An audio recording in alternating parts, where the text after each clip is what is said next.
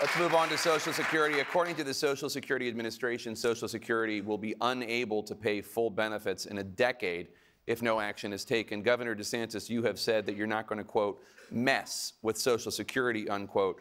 Does that mean you have committed to never raising the retirement age and never cutting benefits?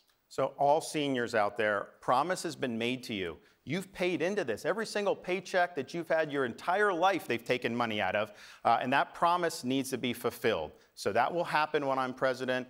Of course, I have a lot of seniors in Florida that depend on Social Security. I know many of them, and I think back to my own grandmother who lived till 91. Social Security was her sole source of income. So promise made, promise kept. You know, on the retirement age, you know, it used to be people would say, well, life expectancy is going up. Shouldn't it mirror that? Well, the problem now in the last 5 years is life expectancy is going down. So I don't see how you can raise the retirement age when our life expectancy is collapsing in this country. That's a huge problem in and of itself. I'll work with both sides of the aisle. We'll work on something for the long-term strengthening, but I am not going to mess with seniors' benefits. In this high inflation environment, groceries are going through the roof, rent is going through the roof, all these staples, and you get a cost of living adjustment, but that's not enough to cover the costs that have been increased. So seniors are really strapped, particularly those that are on fixed income, and they have to know that we're going to deliver when it comes to their Social Security check. Now, we're going to get inflation down.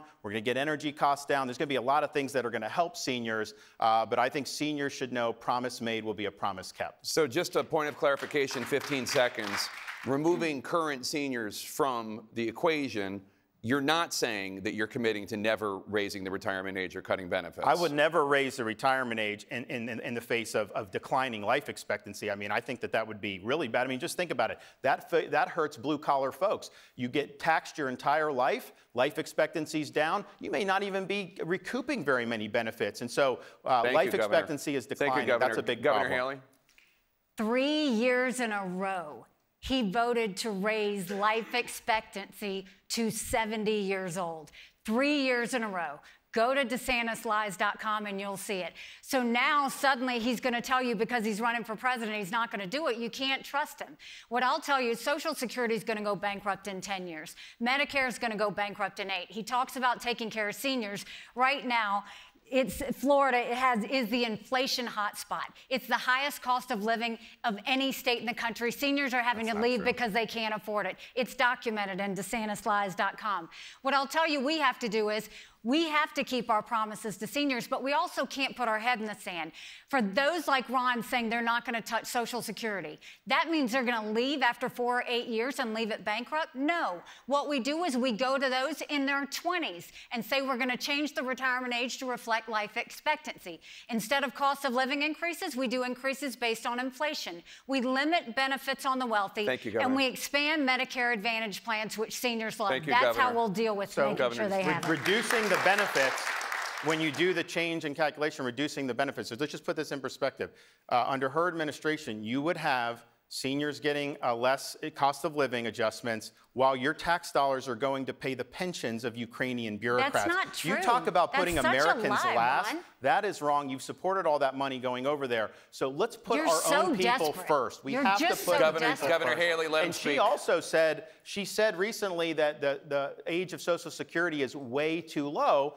And I criticized that, and then she was called on it, and then she said she never said it, of course, you're lying. And then sure enough, you put on the interview where she's there, spit an image, and she says it's way too low. So, you know, we can play this song and dance. She has a record, she makes statements, and I think part of the problem with her candidacy is now that she's getting scrutiny, she's got this problem with ballistic podiatry, shooting herself in the foot every other day, saying things that now she doesn't even take questions from people. Thank you, Governor DeSantis. Governor Haley, you want to raise the retirement age for younger Americans, but you have not said what that age should be.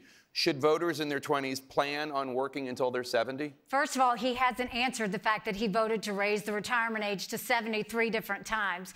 He can call me whatever name and be demeaning as much as he wants. It doesn't change the fact that Ron's lying because Ron's losing. Everybody in the country sees it for what it is. So what I'll tell you is, yes, we're going to be responsible with it, and we're going to go to those in our 20s.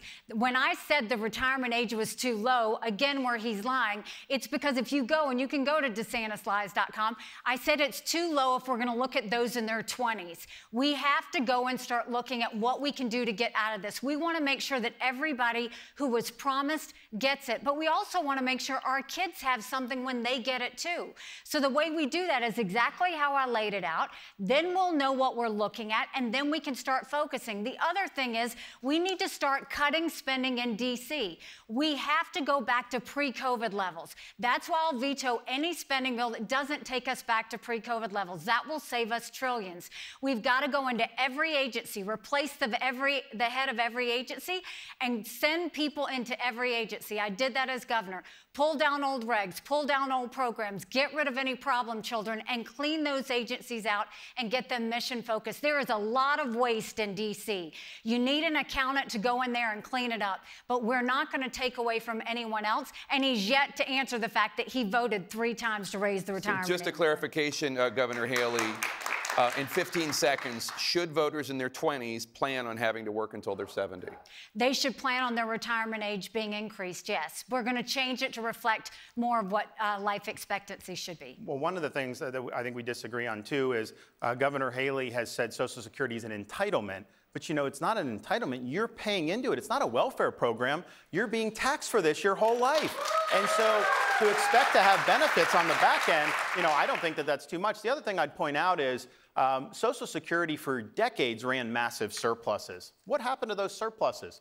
The Congress spent the surpluses. Yes, when you they have a raise the big debt. problem with that. So number one, we need term limits for members of Congress. Number two, we need a balanced budget amendment to the U.S. Constitution. Number three, we need to give the president a line item veto. And number four, when you see all these congressmen making a killing in the stock market, like Nancy Pelosi, she could run a very lucrative hedge fund. We need a 28th Amendment to the Constitution that says very simply, Congress shall make no law respecting the citizens of the United States that does not also apply to members of Congress themselves.